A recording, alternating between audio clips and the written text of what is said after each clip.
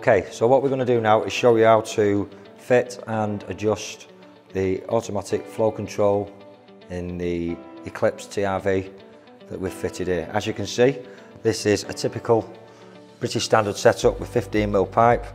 You've got your feed valve there, the body of your valve. As you notice, this comes with a cap on it. We're going to remove the cap, like so, and discard it for now.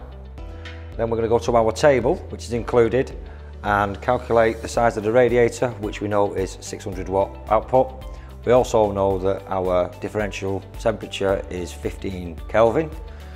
Using the chart included, we can work out that we have a setting of 3.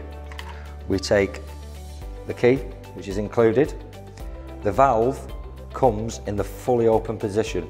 What we need to do now is identify the mark on the back of the valve, groove there on the back, identify where the number 3 is. It's 5, 10, 15, so we want the 3. So we're going to turn the valve till we get the 3, either clockwise or anti-clockwise, doesn't really matter which way you turn it.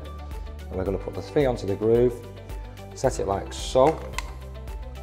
We'll finish with the key now, and then making sure the thermostat is fully open when we fit it, with the arrow to go to the front of the radiator or the valve body.